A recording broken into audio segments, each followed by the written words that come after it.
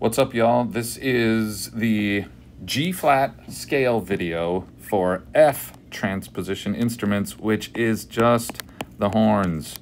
If you're not a horn player, you're on the wrong video. Please go away. All right, horns, let's get her started. Up here at the top of the page, I'm going to write G-flat concert, because your first note isn't G-flat, but it is still the G-flat concert scale. All right, then we got to figure out what your first note is. Down here we have the circle of fourths, which we use for a lot of things, but one of which can be transposing. You can transpose anything to French horn using this. All I do is take the named pitch, in this case G-flat, and you go one click counterclockwise on this circle. So I'm going to go this way, one click.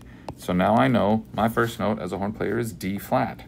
It's that easy. So I go down here where I'm going to write letter names. And I write my first pitch, D-flat. Now I write letters in order. So I'm just in order of the alphabet, right? D, E, F, G. I'm just going through the alphabet. There's no H, so I start over again at A. And then I keep climbing my way up, and I will land on the note with which I started.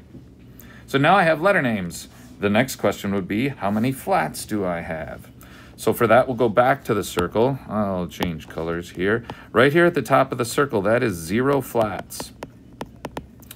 And you can see right here, as we add flats, we go in this direction. So I'm going to go here. That means 1 flat, then 2 flats, then 3. This is 4 flats. So here we are at 5 flats. We kind of ignore the sharp thing. We could also do it as 7 sharps, but that hurts my head.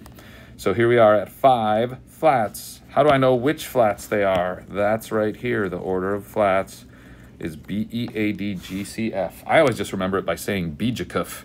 It's kind of a non-word, but it helps me. And they're always in the same order. So if I had 3 flats, it would go B, E, A.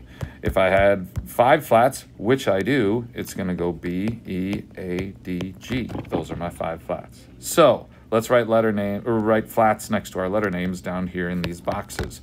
So B was one of them, E was one of them, A was one of them, and then D's were flat. There's 2 of them here. We had already flatted them because that's the name of the scale. Okay, so there's my B, E, A, D. Oh, and there's a G flat too. We skipped that.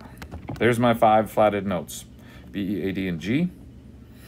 So now I know letter names. I know flats. Now I got to figure out where's my starting pitch. So I'm going to go to the next page, draw a key signature. Let's go back to blue. So vertical line here, little loop, big loop, and a tail at the bottom. If your treble clef kind of stinks, that's okay. When I'm writing flats in the key signature, they should read from left to right in the same order that they did here. Okay, it should read in that order of flats. So I go here and go B.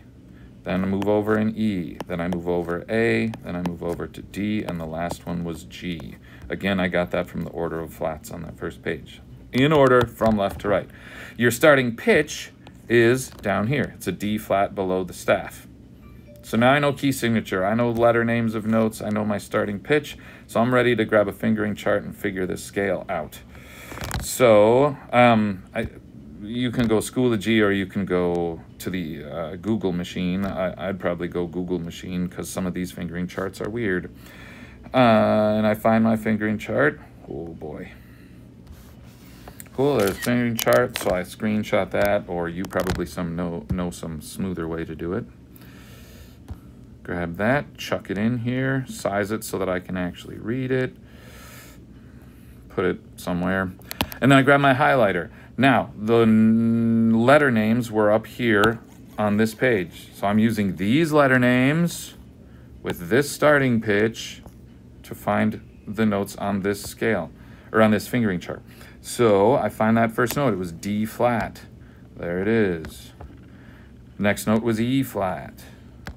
And the next note was F. And then it was a G flat. Then it was an A flat.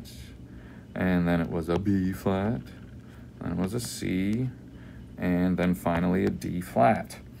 And as you know, anything higher than this note is the thumb valve fingering. So that's when I start using these parenthetical fingerings. So now I have everything I need to know. This is the fingerings for the scale. That's the scale. So you can turn this assignment in and start practicing that scale.